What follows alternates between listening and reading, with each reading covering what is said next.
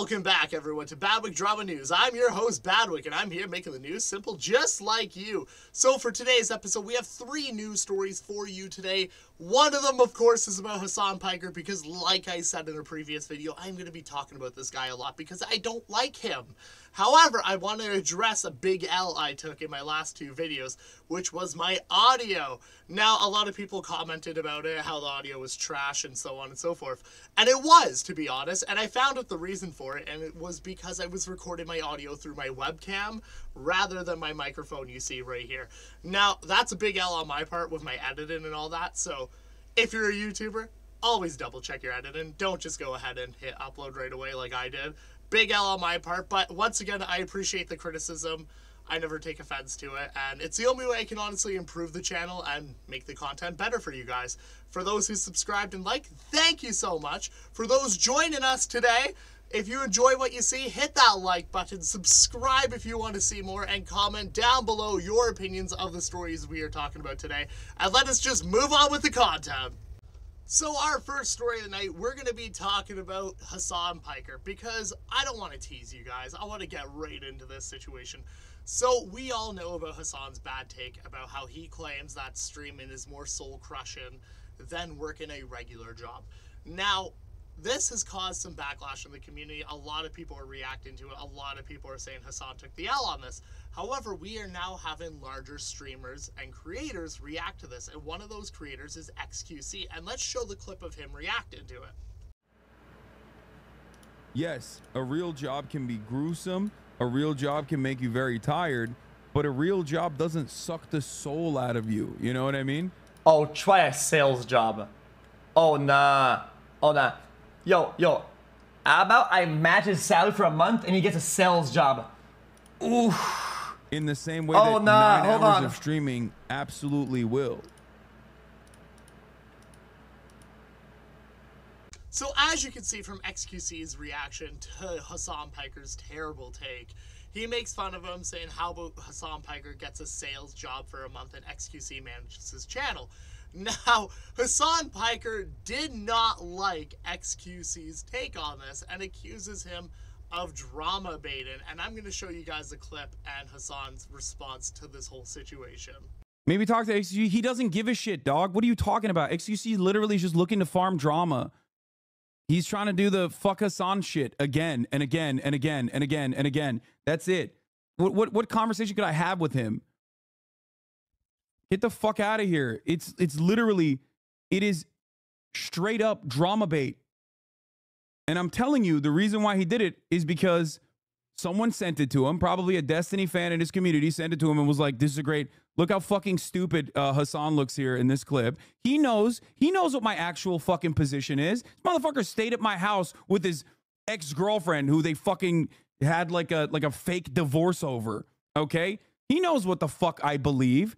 It's bullshit. It's extra bullshit that he still operates like this, okay? So as you can see from Hasan Pikers' response to this, he is salty. He is mad. You can see it in his face.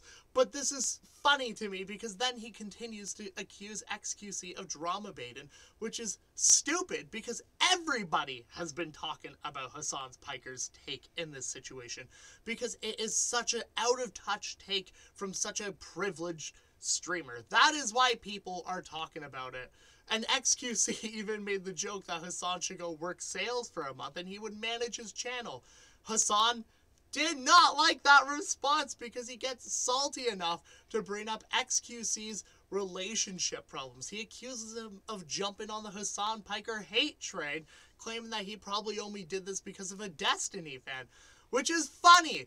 Hasan Pikers just needs to take the L. And also, I love in these situations because you can see Hasan Pikers' true colors and his hypocrisies. He goes on all the time about how he doesn't care what people say on the internet. He doesn't care about people's opinions.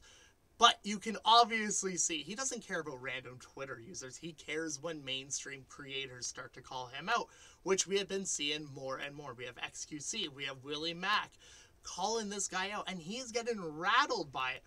Hasan could have easily just saved this whole situation by simply saying, sorry, it's a bad take of mine. And move on. The fact that he is doubling down, he is going after people that criticize him, is only going to make this situation worse. And I plan to cover every bit of it. I want to know your guys' thoughts on Hasan Pikers and how he is reacting to this situation in general. I'm honestly very curious about it. However, we are going to move on to our next story today.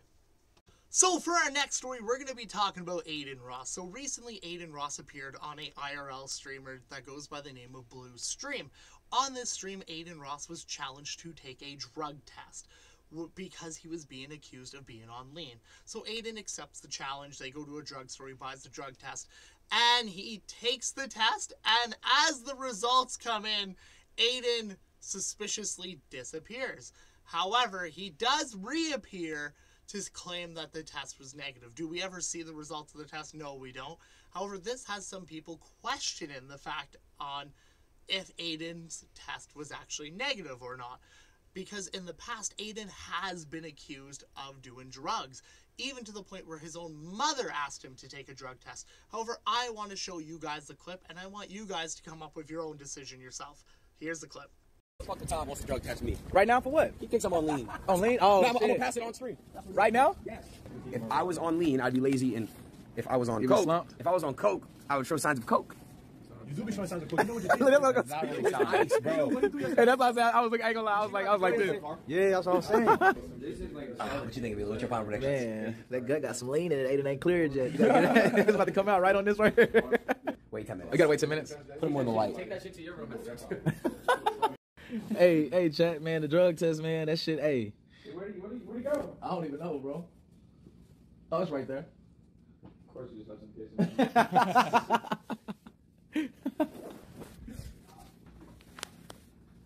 Negative? Yeah. Bro, what I look like showing another man piss on stream, bro? What y'all thinking, bro? What y'all thinking, bro? I just gotta be careful, bro. So as you can see from that clip, Adin does the test, he disappears for a little bit, which is what some people find suspicious. And then off the camera, he claims that the test is negative. Now this has raised some eyebrows from some folks because they actually don't believe Adin. And the fact that we don't see any proof of the drug test also has some people questioning it if it's actually negative or not. Now, this is all just gossip. There's no confirmation on any of this. But I want to know your guys' feelings about this, and if you actually think Adin does do drugs, or if he is on drugs on his streams. I'm kind of curious on what you guys think. My personal opinion is I don't think he is, to be honest, because he is kind of light, right? If you're on lean, you are going to kind of be lazy. If you're on coke, you're going to be high-strung. And Adin just kind of seems like Adin in this clip, but I could be wrong. I'm not an expert, but I want to know what you guys think about the situation, and let us move on to our final story of the night. So for our final story tonight, we're going to be talking about IRL streamer, Counter-Strike player, professional e-girl, OnlyFans star, Kiaraakitty. So recently, Kiaraakitty was streaming IRL where she was attacked by a suspicious woman who pelted eggs at her. Let's play that clip. What the fuck is wrong with you? Ah! What the fuck? 我不懂你老公是谁？你把我性搞到被动你老公！你神经病啊！你神经病哎 ！Oh my god！ 别再告我老公了 ！What the fuck？ 你等着见吗 ？What is that? I mean, dude, this is the life of being OnlyFans。就是做 OnlyFans 就这样了。What the fuck? I wanna cry. What the hell is this? 天哪 What the hell? Guys, what should... Okay, this is insane. This is insane. Oh my god, this is insane. Cool. So as you can see from that situation, Cairo is kind of IRL streaming. This individual walks up to her, starts yelling at her, throws eggs at her. Cairo's generally shocked by it, saying you're crazy, and then kind of like, oh my god, why is this happening? And then moves on with her stream. Now, this was assault. Someone coming up to you, throwing eggs on you on the street is assault, and she had this on film. Now, police have started to question this situation, And then after a little investigation, they found out that that individual was actually a man wearing a wig who was a 32-year-old resident of Singapore. Now, this has caused a lot of backlash because, one, this could lead to legal ramifications for Kyra as well.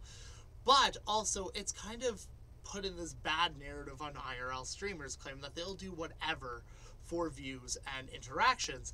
And we've seen it so many times where cops get involved with these IRL streamers through basically doxing, swatting, showing up to parties, and all these other sort of things.